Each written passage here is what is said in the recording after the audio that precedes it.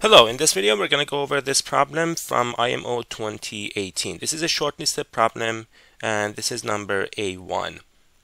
So the question is asking us to find all functions satisfying this certain functional equation. It's functions from positive rational numbers to positive rational numbers satisfying f of x squared, f of y squared is equal to f of x squared times f of y. At this point you may want to pause the video, think about this problem, and then come back and watch the rest of the video to see how I solve this problem and what is the thought process behind solving this problem. Okay, so the first thing that I do is I will start with looking at what are functions that I can actually guess that these are the solutions to this functional equation. So the first thing is, if you take f of x equals a constant, you will get c equals c cubed, which is going to give us c equals 1 because we are in positive rationals. Okay, so c equals 1, f of x equals 1 is a solution. And if you try linear, if you try quadratic, it doesn't seem like any of those would work because there is a it's really not balanced. There's an issue with the degree of the two sides. The degree of the left side is much larger than the degree of the right side, so that would cause issues if you look at any other thing, any other polynomial other than constant polynomials. So at this point I suspected that perhaps the only solutions are f of x equals 1. Now what I notice is I can sort of turn the left side into something symmetric.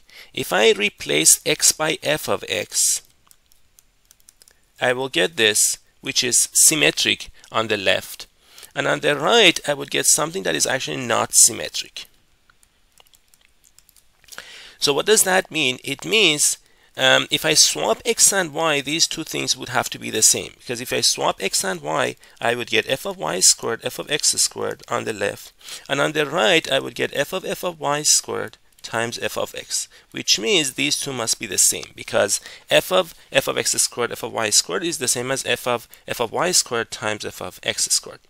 So what does that give us? It tells us that f of x all squared times f of y is equal to f of y all squared times f of x, which means the ratio of f of x squared and f of x is in fact a constant, because for every x and y these two ratios are the same. This is true for every x and y in positive rationals.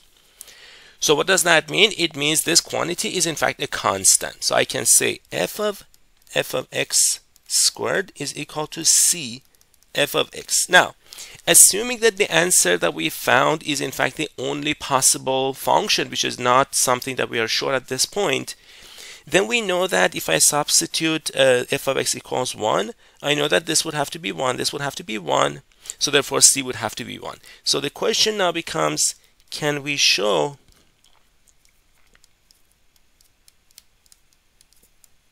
c equals 1? So first thing that I did was, okay, so what if I do show that c equals 1? So if I show that c equals 1, what can I get? I can get f of x equals f of x squared, which is the perfect square.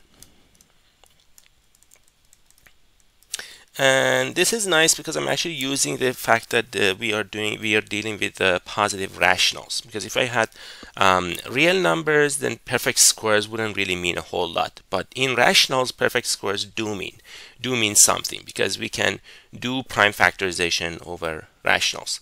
Okay, so this is something that is useful. The other thing is, if I can show that c is equal to 1, or in other words, if I can show that f of 1 equals 1, which would imply c equals 1, then what would I get? I would get f of, I'm going to substitute y by 1, I would get f of x squared, f of 1 squared equals, so I'm just substituting y by 1 in the original functional equation, I would get f of x squared times f of 1. So if f of 1 is 1, then I would get f of x squared equals f of x squared. So Now, I know that f of x is a perfect square.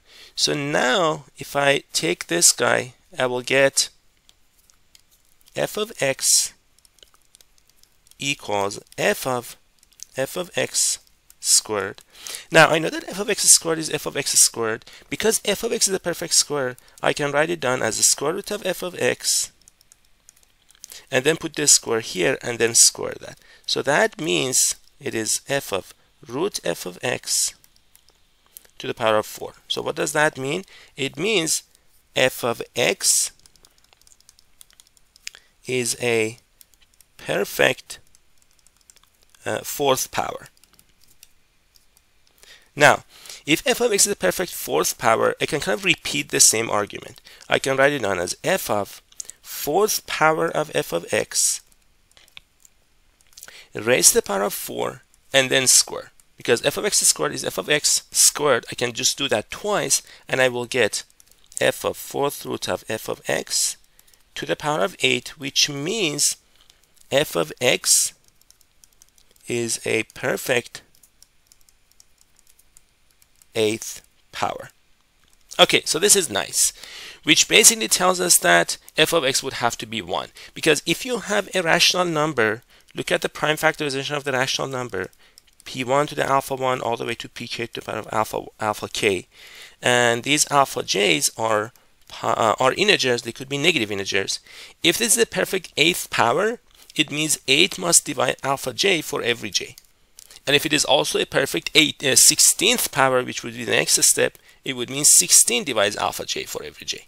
And of course, the exponents cannot be divisible by every single power of 2 unless they're all 0, which means f of x is equal to 1. Okay, so now I need to prove, so what we need to prove is this. We need to show that f of 1 is 1. If we show f of 1 is 1, then we're done. Okay, so let's take what we had, the original functional equation. Let me rewrite it. So f of x squared, f of y squared is equal to f of x squared f of y. And I'm going to substitute x and y equals 1 to see what I get. So I would get f of 1 squared equals f of 1 cubed. And this is obtained by substituting x and y equals 1. Okay, so that's what I get.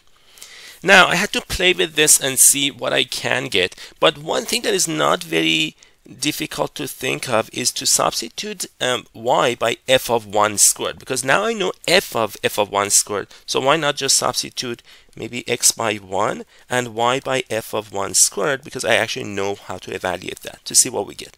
Sometimes you'll just have to try and see what works. So we'll substitute that. And on the other side, we will get f of 1 squared. I substituted x by 1. And then f of 1 squared on this side.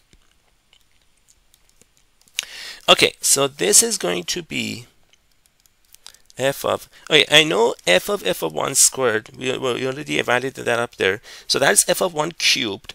And then to the power of 2, that's f of 1 to the power of 6 is equal to f of 1 squared times f of 1 squared is f of 1 cubed.